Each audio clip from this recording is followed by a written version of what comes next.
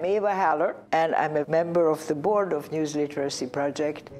When I was a girl, life or death depended on the news. I was born in 1930, which was a long time ago. This is me.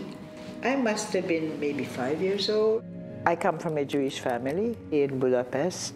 When Hitler came to power, the daily newspaper was taken over by the Nazis. They were not only controlling the news, but the news they were telling was how to foment anger, hatred, and suspicion against Jews. People now had the permission to be cruel to their neighbors, to spit on us on the street when we passed by with our 5-inch yellow star.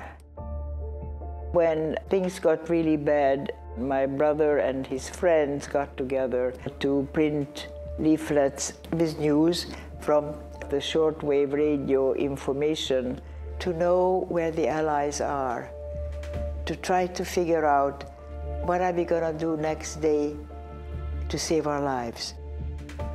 John was my hero, and they killed him.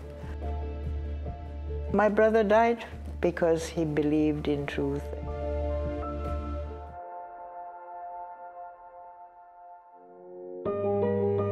I don't want my kids and my grandkids to have to go through what I went through as a kid. If we don't give young people the skills of figuring out what is fact and what is fiction, then the world is going to be hell.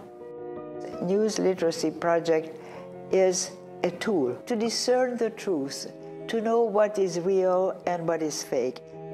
I would love to see every school in America have news literacy as part of the educational process.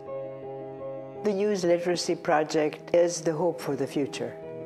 It is our hope that young people will be able to make decisions based on facts.